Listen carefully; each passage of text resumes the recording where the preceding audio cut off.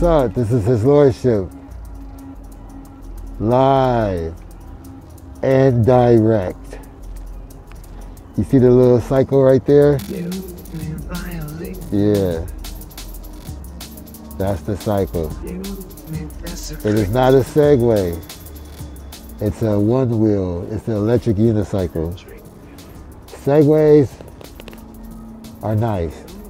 Too bad the owner got killed on the Segway.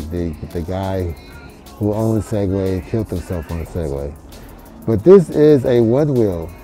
It's very adventurous and way more dangerous than the Segway.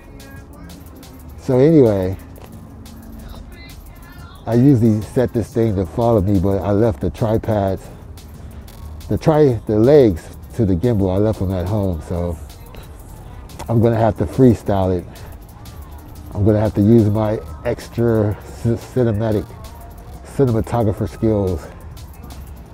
Yeah, so I got the Segway parked on the ramp. And I just want to say for you younger folks, take it from a man who has lived at least a half a century, all right?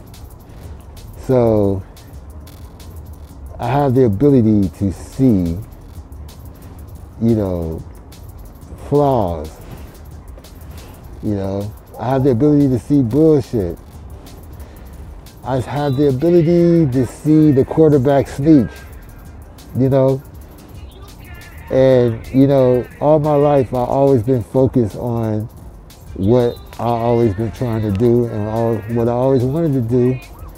And I never ever let that anything interfere with that. I didn't let my freedom interfere with that. I didn't have children at a young age, so it wouldn't interfere with that. I made sure I didn't owe no child support, so I wouldn't be restricted to America.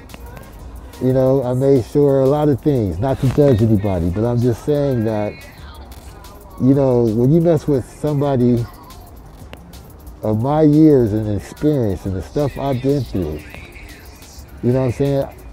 I just sit up there and just like, whoa, you know, like I see all. I don't know all, but it's like I've been there, you know what I'm saying? Like I've lived in so many different situations and environments and different things that happen to me throughout my life. It's like nothing is beyond me not peeping game, you know? And nothing is gonna knock me off my square. I'm always gonna do what I do. You know, like, I got teary-eyed when Sun Ra was brought on stage to play his music. He was so sick, he was on a gurney.